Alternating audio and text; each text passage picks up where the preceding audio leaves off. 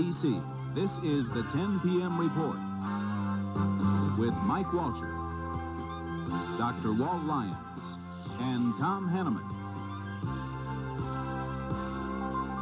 Good evening, everyone, and thank you for joining us this Sunday night. Well, the round-the-clock race is over at the Minneapolis Dome Stadium this evening, and the stadium has apparently won. It all started, as you may recall, 3 days ago when a snow shoveling job atop the roof turned into a real-life nightmare. A freak accident involving a crane, repair crews, and some snow left a huge tear in one of the fiberglass panels. And that's when the race really began. As the sunlight poured in, the panel hung in tatters, and stadium officials frantically started mapping out plans to get the whole thing repaired in time for Monday night's televised game, the Vikings against Dallas. Well, those plans did work out, because today the last piece of the repair puzzle fell into place. Crews reinflated the dome at a record pace and with plenty of time left over. And so, in the early morning hours, as if by magic, the Minneapolis skyline was restored once again. Jim Newman covered today's work at the Metrodome, and here's his report. They started pumping up that missing section of the city skyline at 7:30 this morning. The stadium's powerful ventilating fans pushed with 5 pounds pressure per square foot. It took an hour to raise the roof. Stadium officials say that was 15 minutes faster than reinflation the last time the dome went down. At mid-morning, cleanup was almost complete. Snow shoveled to the playing field from the roof yesterday was gone. The remaining puddles modeling the artificial turf were being sucked away. Dome authorities said there would be no permanent stains. The only permanent memento of the collapse, or deflation as Dome spokesmen prefer to call it, was the clashing patch. The color does not match, since the new panel was originally meant for another dome. Metrodome officials eyeing the deadline for tomorrow night's game sacrificed the color scheme for speed. The new panel is expected to fade over time, though, and blend more closely with the rest of the roof. And the roof this time is expected to last. I would think it would be very, very unusual if we would have 3 years in a row record-breaking weather systems like we've had these past 2 years. But it can't be ruled out. All I can say is that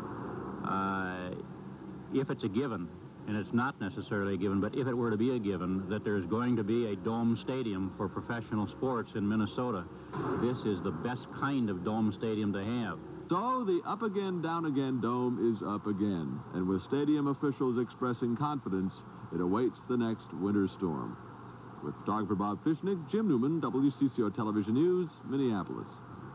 And with that repair work now completed, there are plenty of sighs of relief here tonight, not the least of which come from the ABC television network. It plans to broadcast tomorrow night's game nationwide on ABC Monday Night Football.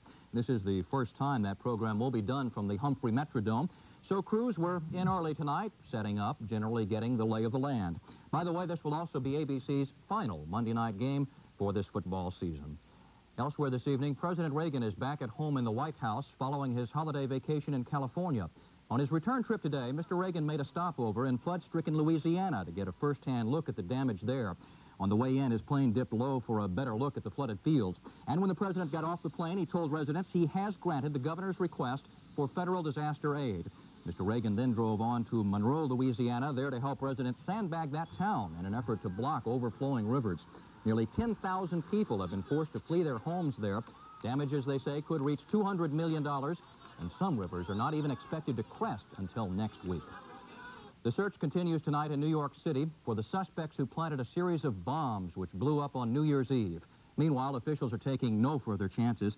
They beefed up security at various public buildings similar to those targeted on Friday night. As the crews patrolled the area, investigators searched for clues in the bombings, which left 3 policemen injured. A Puerto Rican terrorist group, FALN, has already claimed responsibilities for those bomb blasts on New Year's Eve.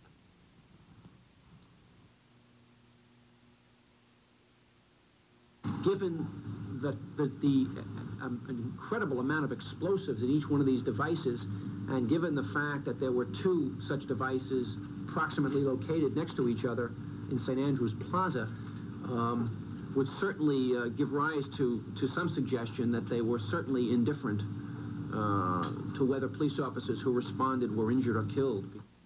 And New York City police are now asking people to call in with information they might have that could lead to the arrest of suspects. And here at home, there was a show of solidarity tonight in the fight against crime. Residents in the Harrison neighborhood of Minneapolis staged a candlelight ceremony honoring the crime prevention program that began there 3.5 years ago. When it started, the burglary rate in that neighborhood was twice that of the citywide average. Today, it is only half. The area is now trying for 100% participation in that crime prevention program, so tonight candles were lit in front of each home already involved.